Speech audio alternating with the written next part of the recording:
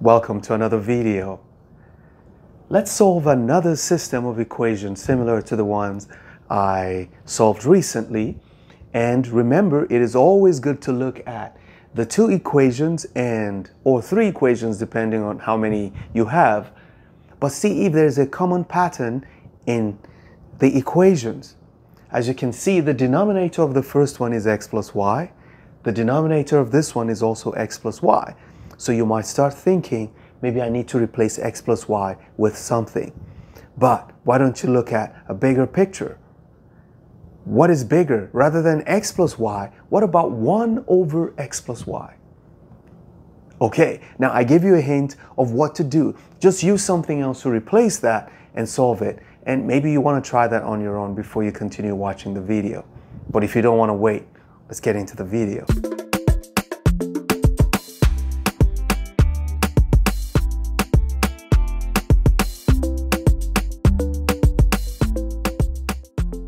By the way, this question is from Denmark, 2009. The first time I saw it, I just immediately saw a pattern in the first one and the second one. So I, in my mind, immediately knew I was going to rewrite this to look like this. So, see what I did? I saw this to be 1 over x plus y plus x equals 3. And the second one, I saw it to be 1 over x plus y times x. So in my head, I did this. I wrote this as 1 over x plus y multiplied by x.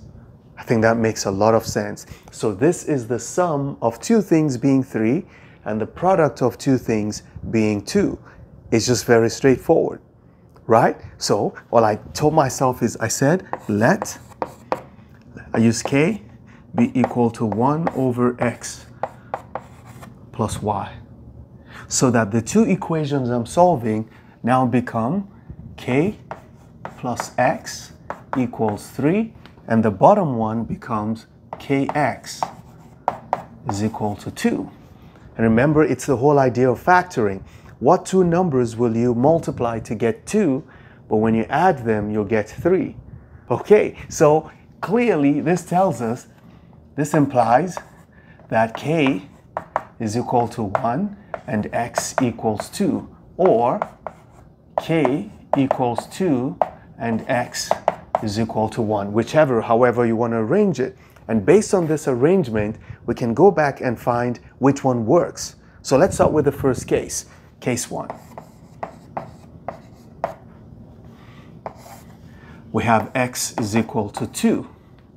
When x is equal to 2, we have k will be equal to, what did we say k was? 1 over x plus y, which is 1, which implies that, what did we say k is? 1 equals 1 over x equals 2 plus y.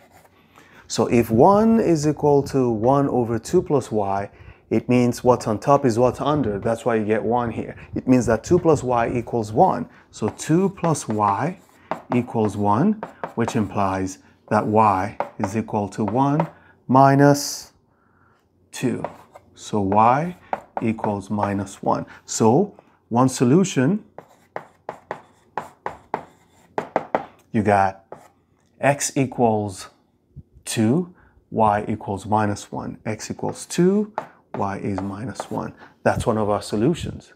Okay, now let's go to the second case, is where k equals 2 and x equals 1. We got to try it and make sure that what we get makes sense. So case 2,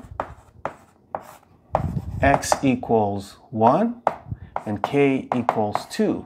So it means if we do the same thing for k, we have k equals 1 over x plus y. So that means 2 equals 1 over, what did we say x is? X is 1 plus y. What does that mean? If we cross multiply, we're going to get 2 plus 2y equals 1. I hope I'm doing the right thing. And we have 2y will be equal to minus 1 when you subtract 2 from both sides, so that y is negative 1/2.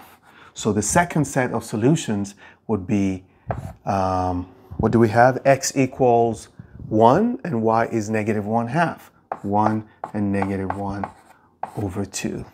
So it looks like these are the two solutions that are available. So we can say x, y is equal to the set 1, negative 1/2, and 2, minus 1.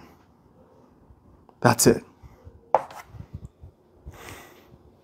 Never stop learning. Those who stop learning, stop living. Bye-bye.